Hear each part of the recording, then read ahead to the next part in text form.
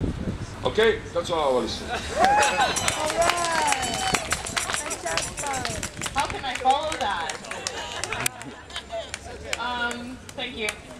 So I just wanted to talk really quickly about the fact that, since the VIPIRG report came out in November, more and more people have come forward to us and the people that are organizing around the Safer for All campaign to tell us about their stories, what's been going on in the streets, what sort of harassment and social profiling they're experiencing. And so we started to collect these stories in an anonymous way.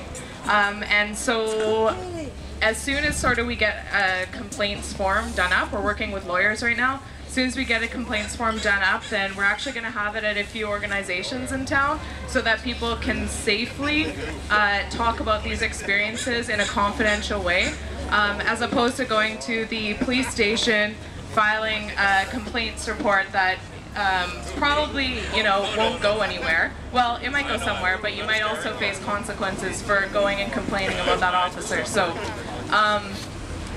we're working on that, as well as we're working on collecting affidavits later on this year.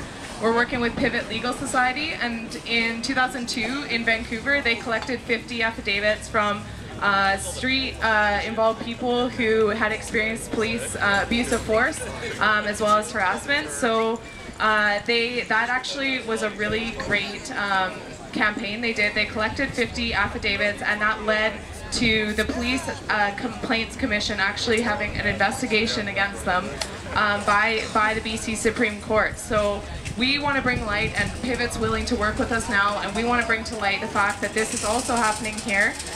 People are more afraid to come forward here, and we recognize that for many legitimate reasons.